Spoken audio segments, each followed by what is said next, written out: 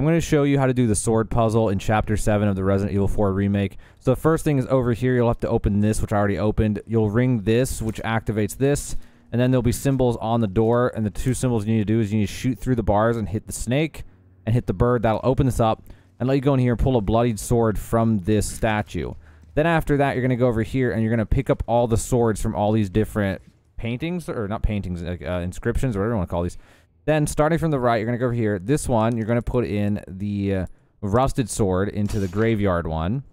And then this one is, this guy's killing somebody, so that's going to be the bloodied sword. And then this one is someone christening somebody as a ceremony, so you're going to do the golden sword. And then this one's just a generic plate armor guy just, you know, sitting somewhere.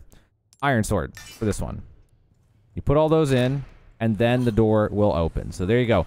That is how to do the sword puzzle for Chapter 7 of the Resident Evil 4 Remake.